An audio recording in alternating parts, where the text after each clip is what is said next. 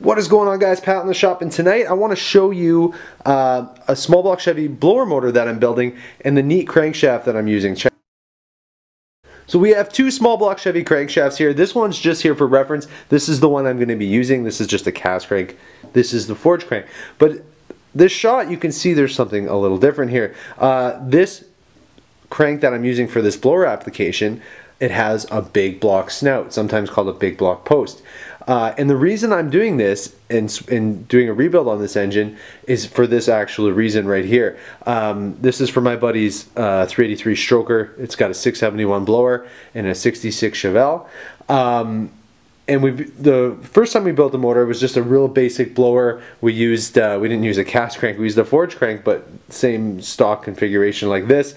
And it worked fine with the old blower. We end up switching to a bigger blower, a Blower Shop EFI blower, which is a Teflon strip blower, and pushing things a little harder. And I end up cracking two balancers and actually end up damaging the nose of the crank. So I was like, no one could really give me a reason why this happened. I thought maybe, did I over tighten the blower belt? This is something I've dealt with before. Never had an issue with blower belt tightness, nothing like that. I checked everything. On the first one, I thought it was something I did wrong. The second one, I just wasn't sure, and I can't really get a real answer. The blower seems fine, because it's brand new. The belt tension, everything was fine, but we kept cracking the balancers. We were using good ATI balancers. So the crank was damaged anyway, so I might as well went to the upgraded crank, which is right here, which is what you should use if you're actually running a decent blower. Some guys get away with running a normal snout, but obviously we weren't getting away with it any longer, so we had to step it up to this. And this is what I wish I would have had when I originally built the car back in 2013, 2014, something like that. So this is what we're going to now. When I was calling around trying to get this, no one could get me a crankshaft. But Scott at Ohio Crank, there's a sticker right there, he had one left that he ended up grinding and doing it for me. And I actually bought a whole rotating assembly off him. You can see in the background we got the H-beam rods. We got GE pistons. They're dish pistons, 26cc dish pistons. So we're doing a full rebuild on this.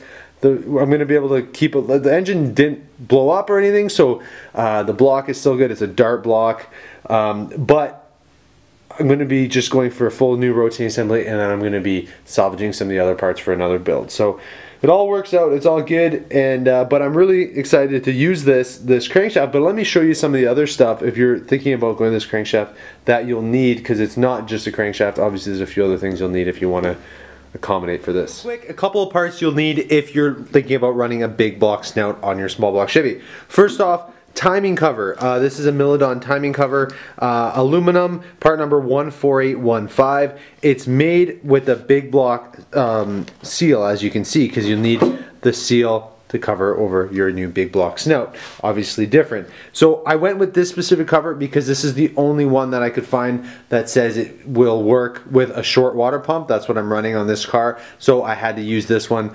so I don't have to run into any major modifications. This one, it claims it works it says will fit short water pump with minor caution. So whatever that means, so we'll find out how that all works out. The timing set. So the timing set needs to be different as well. This is a Keyways timing set, a good American-made timing set. I'll put the part number up. And so one thing of caution here, so obviously there's the bigger gear to fit the big block snout. Before on this car I was actually running a step-nosed late model camshaft with the retaining plate, because the dart block has provisions for that, so I was running that. But I was thinking about switching camshafts anyway, and I'm glad I didn't buy a camshaft before looking into this, because I could not find a timing set that was actually made for the step nose the step nose camshafts, because the upper gear is different. So instead of trying to swap around timing sets and make things work, I could not find anything that was a direct fit. So since I wanted to buy a different camshaft anyway, I went to a retrofit, and that's what this is designed to work with. You can see there's the thrust bearing. This is designed for a retrofit roller camshaft. So with the big block snout. So that's gonna all work out perfectly for us. And if you follow me on Instagram, you'll see I went with a Howard's Boost camshaft, and I think it's going to be a little bit of a better combination. I went a little aggressive on the first cam, and it was hard to tune with the EFI, so I think this is going to be a better set.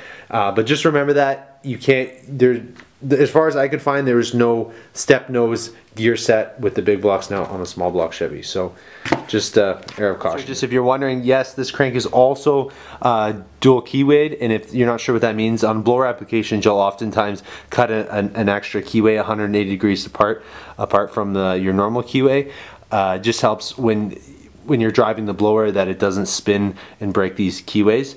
If you're wondering, the old crank, the normal snout crank that we ran before, was also drilled with both keyways using an ATI balancer, and we still managed to crack 2 of them. So I'm not getting a full answer on why. I even talked to the blower shop. I've talked to quite a few Supercharged guys, and it's kind of hit or miss. They're not really sure. They can't give me a straight answer either. I was thinking maybe something was wrong with the blower, but nothing is checking out so far, so we're upgrading to this big block snout, and we're gonna run it on the dyno and see what happens. But I just wanted to show you guys this cool, something cool you don't see every day.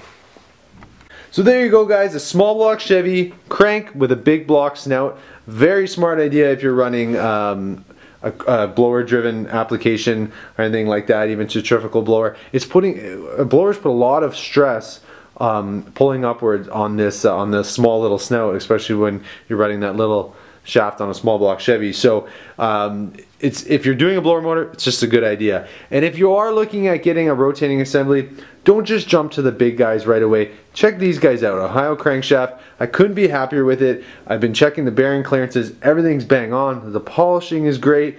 Everything is looking fantastic. And Scott down at Ohio Crankshaft's really good guy to deal with.